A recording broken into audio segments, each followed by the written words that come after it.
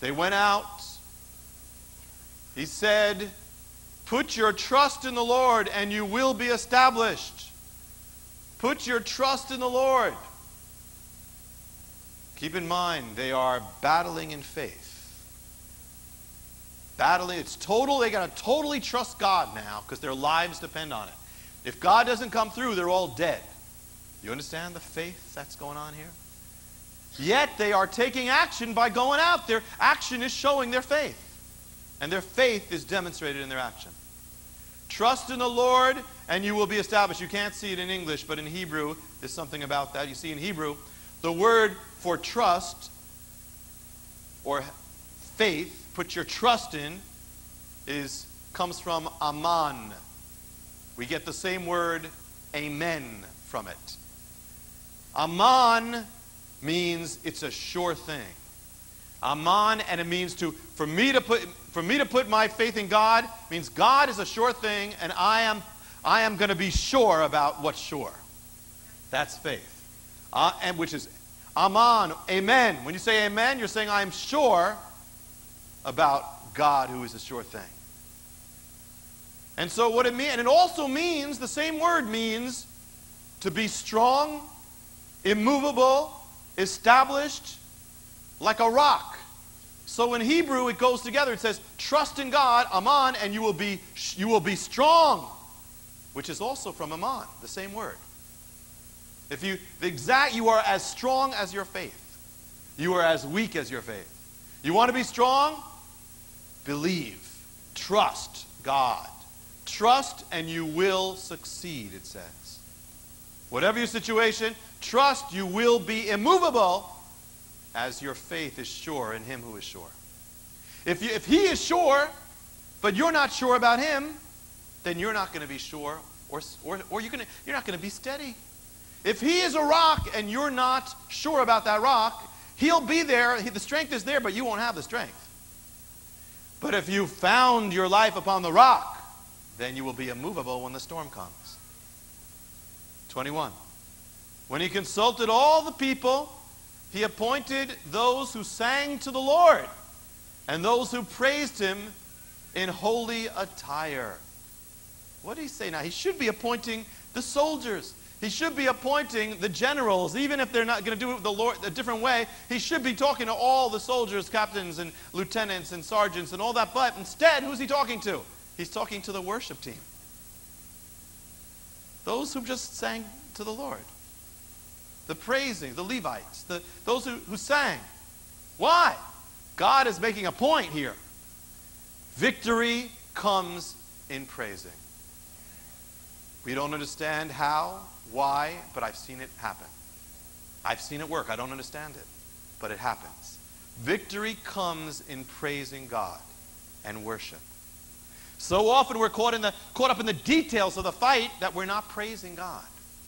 It says here, before the rest of the details, more important is praise God, even if you haven't worked out the problem. You're not going to work. First, just praise God and keep praising God. You're not going to work out all the problems. Praise God through it. I mean, do the thing, do what you have to do, but praise God most importantly. Your point, see, the point of it all is not the problem. The problem is to point you to God. The point of the problem in your life, any problem you're dealing with or you will deal with, is that you would glorify God. The point of the problem is not the problem. The point of the problem is to glorify God by his answer. The victory comes in praising before you see the answer. Before you see the victory, be victorious. That is the first victory. Before you have the victory, you thank God for the victory. The victory may not come the way you want it to, but it will come. If you're in God's will, you're going to have victory. Victory, the first victory is just praising him and worshiping him. Get your mind off the problem for a minute. Just start praising God. The victory is right there. But what a strategy God is having them carry out. God is telling you, okay, imagine he's telling you, you're going to fight this war. Remember what it's like. Every time you stand up there, you know it could be your last moment on earth. Even if you're fully armed. God says, I want you to fight against this fully armed army with shields, with them. They have the shields, they have the spears, they have the swords, they have the machines, and you are there without it at all. What weapons shall we fight with, Lord? What weapons shall we fight? Imagine you're asking the Lord, what weapon shall I fight this army with?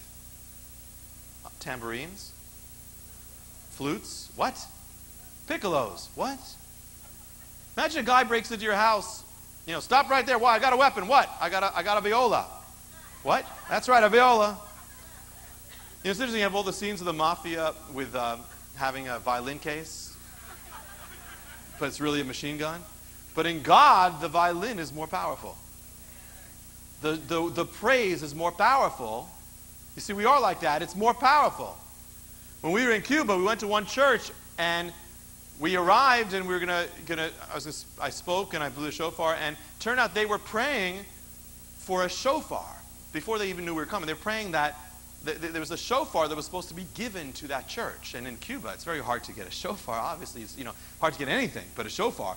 And so they're praying for it, and someone was coming from another country to bring in them a shofar. We didn't know it, and it fell through just a few days before we came. And then we came, and they praised God. They were all disappointed, and then they said, the Lord brought us not just a shofar; He brought someone to blow it.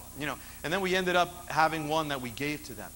And the thing is that the reason why it didn't get in, it didn't get past the airports, because the government that was dealing with it said, this will not go through because this is a weapon. This is a weapon. Well, it is. Praise is a weapon. I was looking for a case for the shofar, and I was shown a case that was a gun case. And I said, that's good, but I don't think it's going to look good in the airports. I think so I have like a musical case. They went out before the army and said, they went out, these people praising the Lord in front of the army, saying, give thanks to the Lord, for His loving kindness is everlasting. That's their war strategy. They have these people coming out praising the Lord. Hodu l'Adonai, give thanks to the Lord, ki leolam hasdo, His love endures forever. That's Psalm 136. Look how many times it's repeated. And you ever read Psalm 136 and how many times it says, give thanks to the Lord, He is good, His love endures forever? It must be very important, or it wouldn't be saying it so much. You must be able, therefore, whatever's going on, it goes, and then it goes, and that's interesting. That psalm has all these different situations, and then this, and the Red Sea, and this, and this. So many situations. In every situation, give thanks to the Lord, for He is good, His love endures forever. It must be very important to have on your lips and your heart. How important it is to thank God, and to know that the Lord is good, and His love is forever. That must be very important for you to have victory. To thank God, to know that He's good, and His love is forever. So important to thank God. Someone who's a thankful person, thanking God, that's going to be a victorious person. Verse 22. And when they began singing and praising, the Lord set ambushes against the sons of Ammon, Moab, and Mount Seir, who had come against Judah. They were routed. To find out how you can receive more of Jonathan's teachings, to receive special free gifts, or get in touch, go to hopeoftheworld.org or call toll-free 1-800-YESHUA-1. That's hopeoftheworld.org or call 1-800-YESHUA-1. That's 1-800-937-4821. You can also get more at Jonathan Cahn's Facebook page, or write us direct at Hope of the World, Box 1111, Lodi, New Jersey 07644, USA.